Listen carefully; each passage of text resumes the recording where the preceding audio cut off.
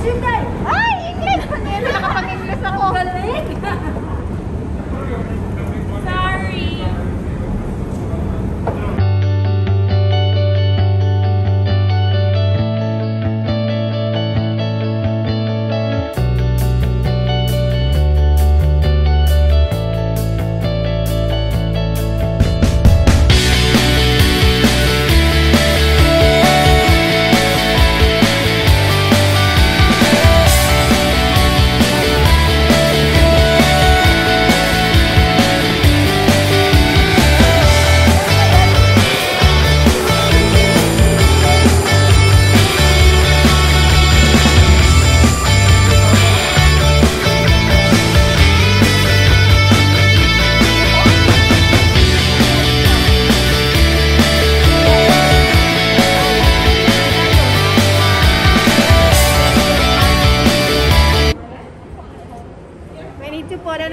Because it is mandatory to put it on. So I also have my sunglasses with me because it's sunny in here. Kana yung metro. Pasok dito.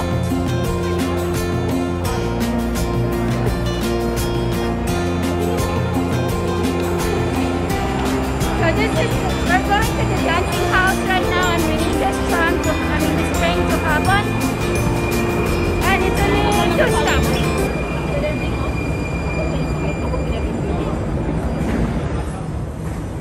Si Carla na taga-video kay Kalak. Ano? Ano? Nakaupo naman yung isa doon. Uy, upo ka. Wala na. Uy, buntis ka? Sabak. Oh my God, nagpabuntis-buntis na. Talaga tayo. Wow. So, priority talaga yung pregnant, no? Dapat paupuin. Ah? Tapos mayabing. Pagbaba. Biglang straight.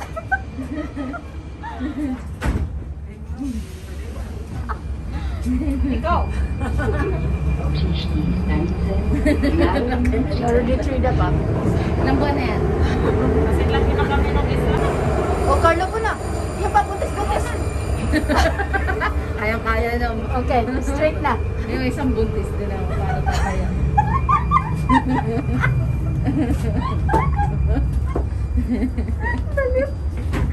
Okay. Wow. Isang mo buntis, ang bagal mo. Nag-straight na. Nag-straight na. Straight mo na.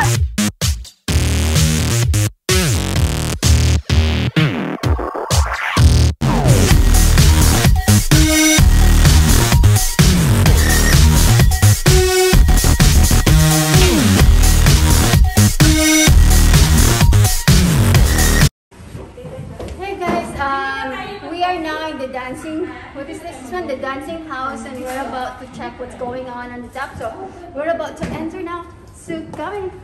Hi. Hello. Ito natulas? Ito.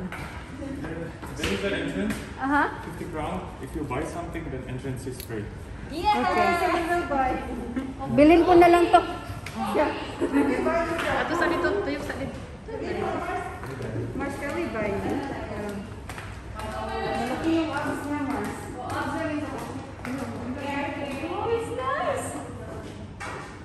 Guys, you can see it's overlooking to the Beltamo River.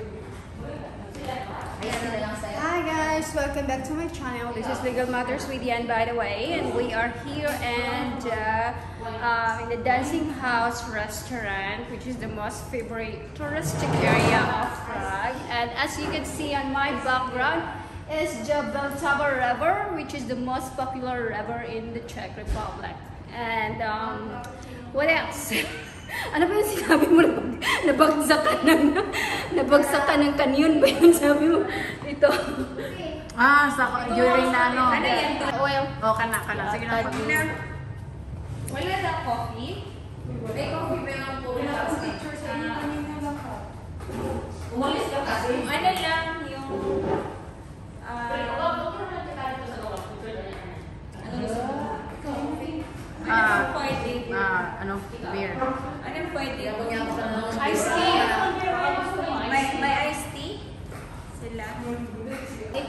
So this girl here is our model number 1. And where do you work? What kind of agency is it, madam?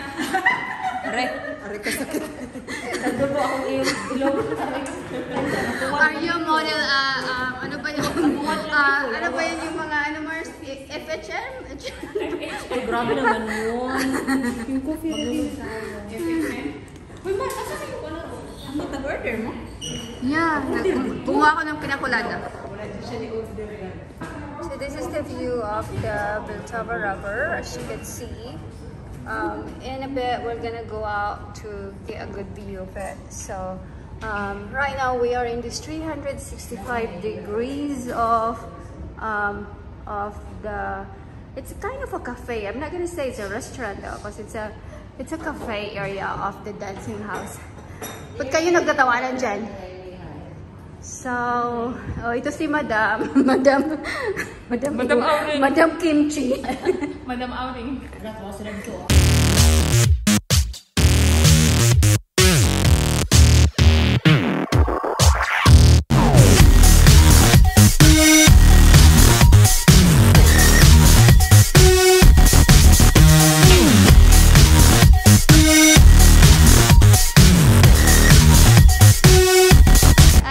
The theater, the National Theater of Prague. Like they have concerts, ballet, stuff like that. There's one lake. And ito yung mga artista natin, guys. Wow, ang ganda nyo, guys.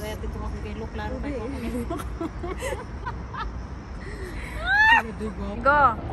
Hey guys, I received a story about what is the history of this Dancing House of Prague. It's been said that during World War II, there's a bomb who dropped in this area here where I am standing. Where it certainly is, I'm not sure is it, but it's saying that it is located in here in this Dancing House. It said that the bomber or the American who came and tried to bomb this area was an accident. It was a wrong impression that this is Dresden, but it's not Dresden actually. But as you can see, technically Dresden and Prague is really next to each other.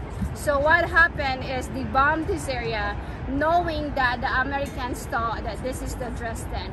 It was, those bombs supposed to go to Dresden area, but you know, because of the technical problems before, the technology, the video of the navigations is quite hard, and you know, that's not there yet. So that's the reason why they bombed this area accidentally. It was an accident that they bombed this area, and they don't know that this area was Dresden, and later on they found out they bombed the wrong place. Good thing that no one was died around that time.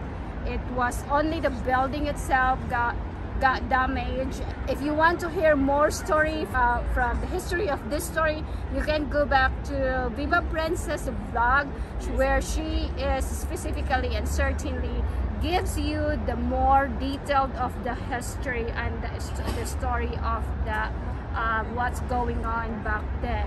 So yeah, we are now in the Dancing House. As you can see, you can follow me, and if you want to see more detailed or more closer to the area, you can use this one like this, and you can just this goes around 36 degrees Fahrenheit.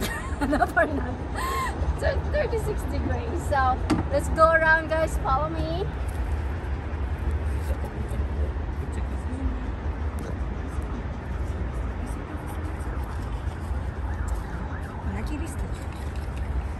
And you can see the view outside, guys. It's really stunning right now. Sorry. The weather is perfect. It's very cool. The breeze is good. Right, Susan, you can enjoy the view. You can see the frog castle over there. Frog castle over there that you can see. We will zoom in that, and where also the president of the Czech Republic, which is President Zeman, that's his office there. The frog castle over there.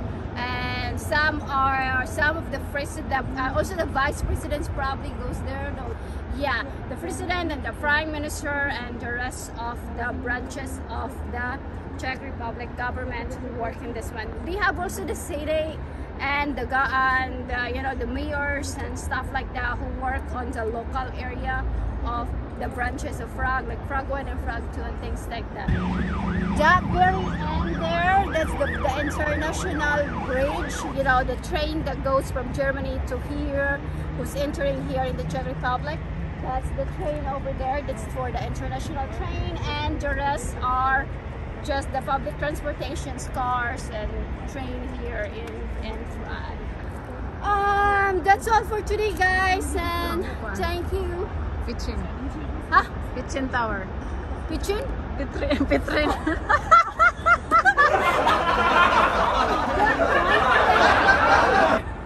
Like my buffalo, you can see. That's the Pitrin Hill, right? Yeah, that's the Pitrin Hill. And during the night, it will light up. And that's kind of the version of the Eiffel Tower in Paris. You can also walk to the stairs to goes up. I don't know how many stairs in there though. Yeah, that's the Eiffel Tower version of Prague here. So guys, that's all for today, and see you in my next vlog. Bye! Little Matters with Yan, signed out. Oh, Hello everyone! Welcome to my vlog. So for today, hello everyone! Welcome to my vlog. So for today guys,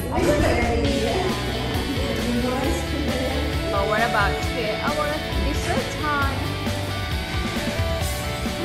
And beautiful Viva Princess vlogs with Robbie Kawa and Jackie there. Jackie, follow them, subscribe, and like and share.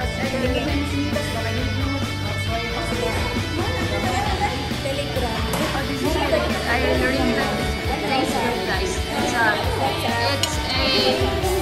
It's a peanut cake.